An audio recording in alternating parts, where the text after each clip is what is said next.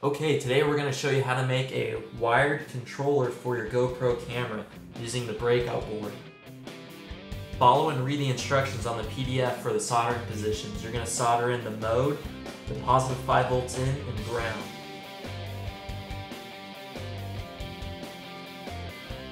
By making contact between the mode and the ground, I'm cycling through the modes on the GoPro camera.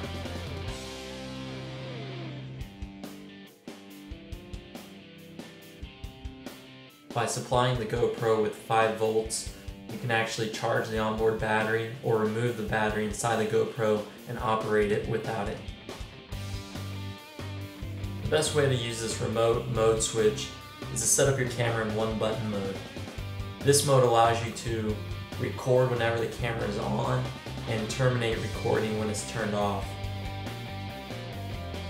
Or if you prefer, you can set up your camera in camera mode and literally take pictures every time you press the button.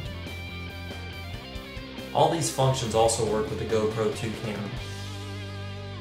Have fun with it, and thanks for watching.